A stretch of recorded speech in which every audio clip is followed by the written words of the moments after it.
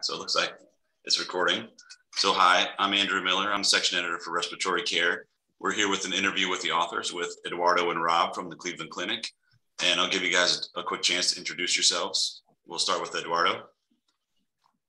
Hi, Andrew. My current role, I'm serving as the director of the Medical Intensive Care Unit at the main campus in Cleveland Clinic. I also serve as the director for the Simulation and Advanced Skills Center for the Cleveland Clinic, and I'm vice chair of the Department of Critical Care Medicine. Those are my roles. And Rob? Yeah, I'm the Enterprise Program Manager for Respiratory Care Research. I'm also a professor in the Department of Medicine and the director of the Simulation Fellowship at the Simulation Center.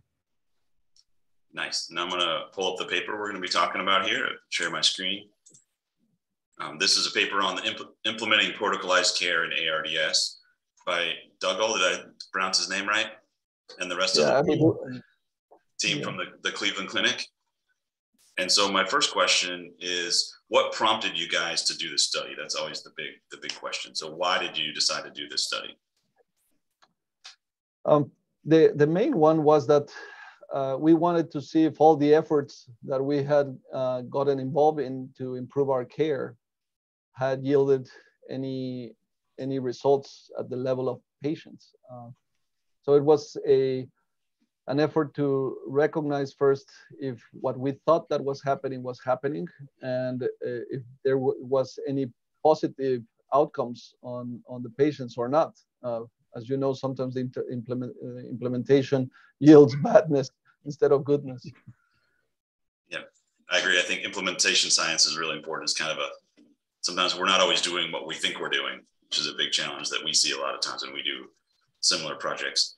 And when you brought the group together, how many, so one of the things I think about is when RTs want to develop similar protocols, when you put your initial team together, how many meetings did you have, and who was all involved, and how long did it take to get people to kind of agree on what should be in the protocol?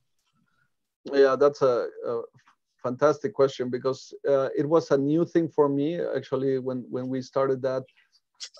Duncan Haidt at that time charged us with trying to generate a protocol for ARDS that was aligned with the present times back then.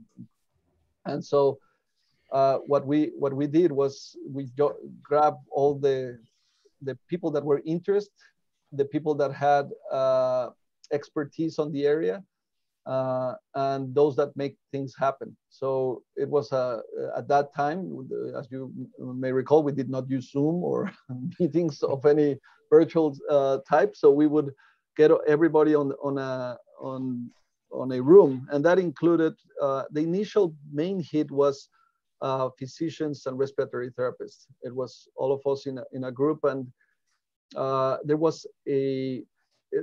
were several meetings. The first one obviously is the organization, but then a lot of work that we did was related to what we were actually doing.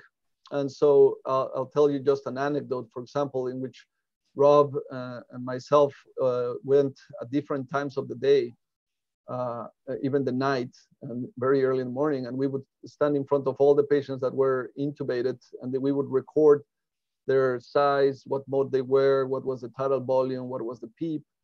And that was actually a very important thing that we did, because it highlighted a lot of activities that we were not doing, that we thought that we were doing well, but we actually were not.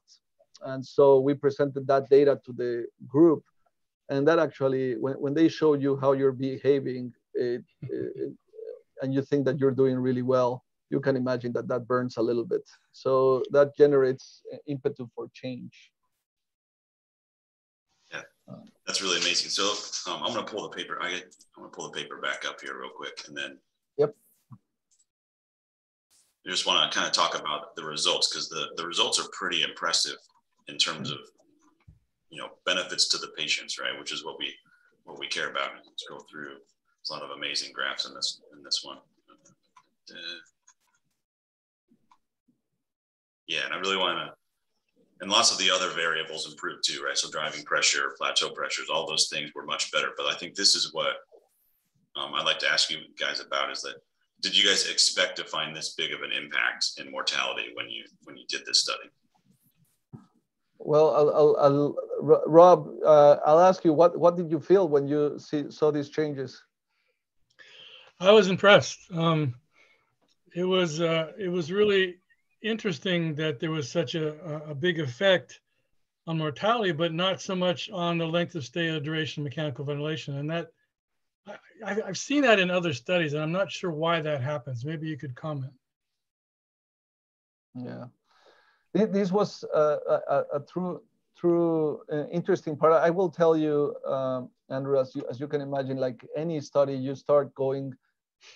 We saw first the raw data, and then you start saying, well, what we're seeing is that the truth. How do we make this more robust? How do we go through the process? And is there evidence that the results that we're seeing are a manifestation of what we changed? As you can imagine, there's other factors that changed during that period of time that could have influenced this. And we tried to adjust for all these changes by doing the propensity matching and adjusting and more adjusting to be sure that we put all the factors that were there, the Apache 3 score, Charlson, and whatnot. The most important part for us was that we could see a shift in the behaviors of the team. In the supplemental appendix, there's a very nice graph of our tidal volumes that to me were very telling, how we had several patients that were at very high tidal volumes. And it was not a small proportion. There was a good amount of proportion of patients with very large tidal volumes that were not only on the very severe ARDS, but on the regular or the less severe ARDS. And those are things that we needed to change on our behavior. And we saw that shift towards a more long protective ventilation that matches what we're seeing over here. And similarly, there were movements in the same direction for the plateau pressure, for the PEEP, for the use of rescue strategies, and all of those are following that thought of, well, we're following now a protocol. There's better education on the teams. They're applying it better, and that is leading to changes on the outcomes of these patients. And the story made more sense to us under those circumstances. Yeah, and I think Table 5 talks about deviations from standards. Mm-hmm.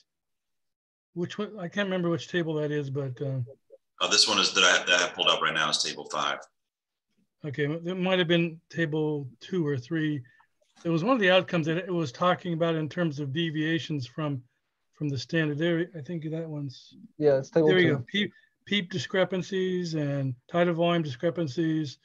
So that sort of tells the story about specifically in the area of the tidal volumes. Less variation from the standard range, which I think was from 4 to 8. Yeah, I think that's really impressive results, especially for plateau pressure going from 47% to 77%. That's a pretty big impact. And then obviously a lot fewer patients with tidal volume greater than 10. So that's really cool work. And one thing that I'm very curious about as an RT is the educational rollout of this protocol, right? So it's a big challenge just to kind of get everybody even in the same room. So did you guys have any trouble with buy-in from any, physicians or RTs, or was everybody on board right away?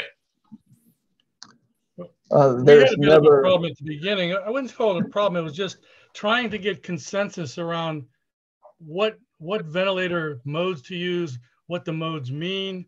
Everybody has their own understanding of how these things operate, and the biases for pressure control versus volume control, all those things. It took a long time just to get on the same page that we were talking the same language. So we put a lot of effort into doing that.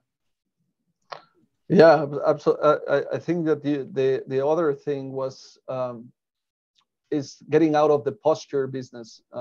So this is the mode that I want, and this is why I do it under these circumstances. So you just open the forum people to voice their discrepancies and to show the evidence or physiological background to do that. So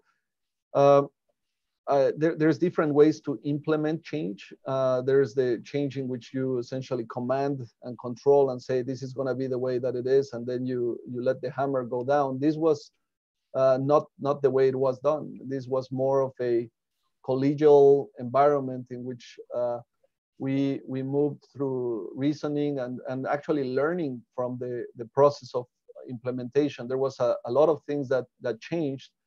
One of the examples that I will give you is the use of rescue therapies. How the use of rescue therapies changed after we started implementing the protocol, and that had to do with how do you respond to abnormalities in the ventilator or physiological, and how are you implementing your protocols? Are you titrating your PEEP appropriately so that you can get rid of those abnormalities? Are you protecting the lung better? And are you now putting more steps in front that they should be doing before getting to those rescue strategies that before they were using just rapidly, right? There were challenges all throughout, and actually I will tell you, they continue to exist. When I see this, the changes in tidal volume, and you see that change of 7 point something to 7 point something, you would want it to see a larger delta. But you also have to be honest that reality is really hard to establish a very tight tidal volume control without causing other harms around it, right? So we have to balance awake and interactive with synchrony, with balanced work of breathing and lung injury. How do you collate those? And that's not just day one when they come in that everybody can paralyze them and give them very nice tidal volumes. It's throughout their stay. So, yep.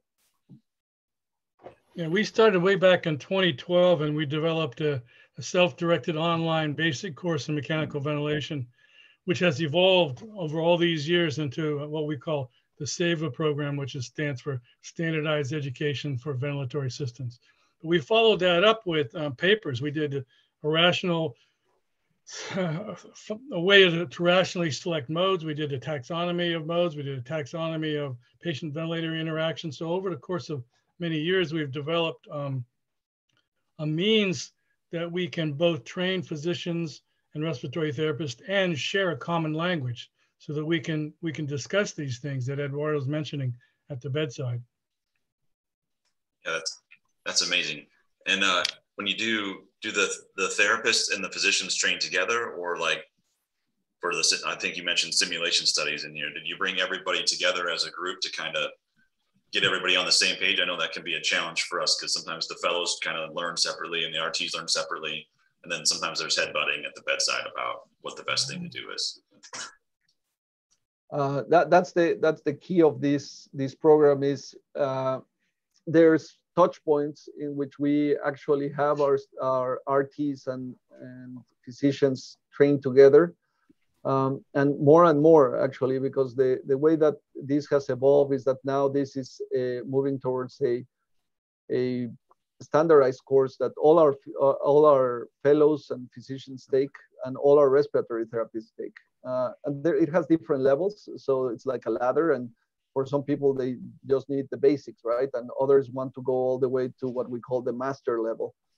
But it has to be interprofessional, and it has to be consistent. It cannot be physicians teaching physicians just the part that they want to know. The RTs are dealing with this the same as the physicians. So the course has no difference.